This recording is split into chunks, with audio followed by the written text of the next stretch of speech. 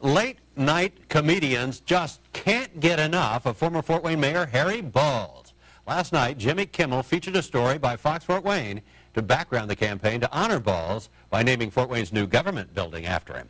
Now, our Kristen Mazer sat down with Mayor Tom Henry today to talk about Fort Wayne's new fame.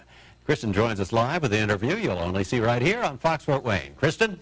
And Jim, despite reports that the city feared being a national laughingstock, Mayor Henry tells me today that he's embracing the attention. In fact, he was all smiles during my interview with him today. From syndicated radio to late-night TV, it seems just about everyone is talking about former Fort Wayne Mayor Harry Balls. I am not making that up. That was his name. Harold Balls, obviously. An absolutely outrageous story from Fort Wayne, Indiana. Residents have come up with all sorts of names for the soon-to-be home of the city and county offices. The clear frontrunner with around 500 votes is the Harry Balls Government Center. Did you ever expect that this naming process would get this much recognition? Certainly not this much recognition. Initially, it was supposed to be pretty much for the citizens of Fort Wayne. But now folks from LA to New York, even London, are flocking to the city's website to vote to name a government building after Harry Balls.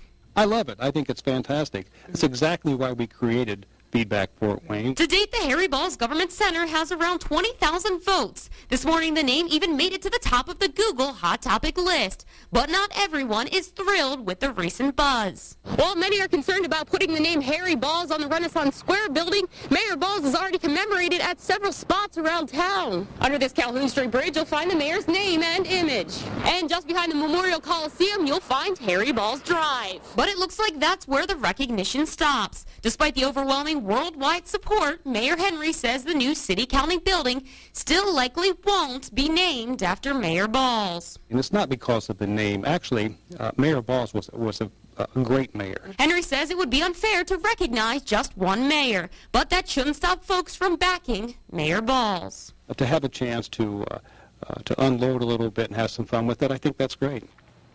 And voting for the name of the new city-county building ends tomorrow, but it'll be a few weeks before Mayor Henry will pick a winner.